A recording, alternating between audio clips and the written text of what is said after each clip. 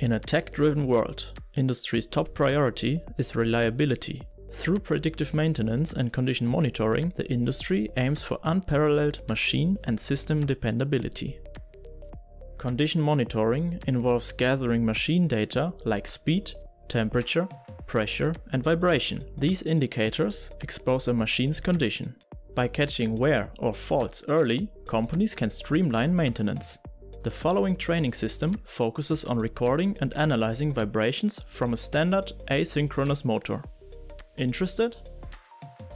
Hi, my name is Ralf. I'm the product manager for electrical machines and drives here at Lucas-Nuelle. I'm at the moment here in front of our system for predictive maintenance and condition monitoring. Let me show you the details of the system.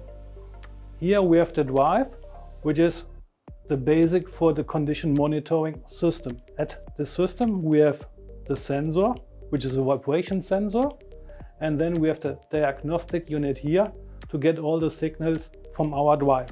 Together with our machine test system, which is here, we can use it as a complete working drive, which is supplied by the power supply and a normal cutout switch. The system is specially developed for hands-on training. So in the focus we have students at technical colleges and the students on vocational schools. The system can emulate the following faults: misalignment, gearbox damage, bearing damage and unbalanced. All these faults can be measured and analyzed with our diagnostic unit. The training system is supported by a complete LabSoft course.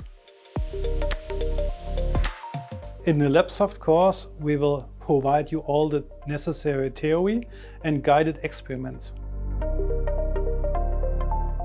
Let me give you a short demonstration how to perform different faults with the system. Let me start with an unalignment. Here we have different accessories.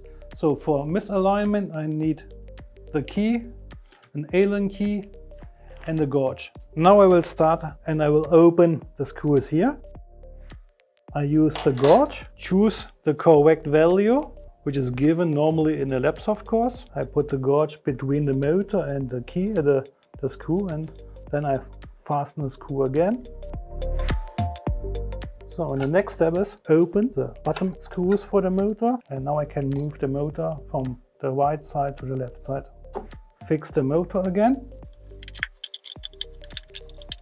And now the system is prepared for misalignment testing. Now I will open the software for the diagnostic unit. Here I open now the spectrum analyzer. If I start the motor, I will get the FFT analysis of the complete system. Here I will see the complete spectrum and I see what happens inside the unit.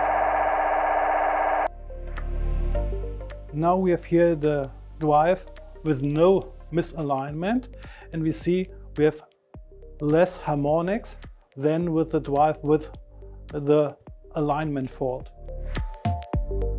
Let me show you now a second experiment. I would like to apply an unbalance on the system. We have here a special coupling with an unbalance, and this will be mounted on the drive. So I will remove the shaft cover, remove the motor. Now I will open the screw, remove the coupling and replace it with the unbalanced coupling. Fasten it. And now we have a drive with the unbalanced. Now I will start the system again, and then we have a look on the spectrum analysis of our system. So we will see here the unbalance of the system. If we're looking for failure with gearbox damages or bearing damages, we have to dismount the shaft, and before we do that we have to remove the oil. Let me show you how easy that is working. So first I will remove our machine test system, use a special pump and a ventile. put it on here and here. Now I use the pump to pump the oil from the gearbox to the container. If the oil is removed, I can interchange now the shaft with the different faults. For example, we have here one fault with a tooth fault, a gear fault, or we can use a fault with a defective bearing.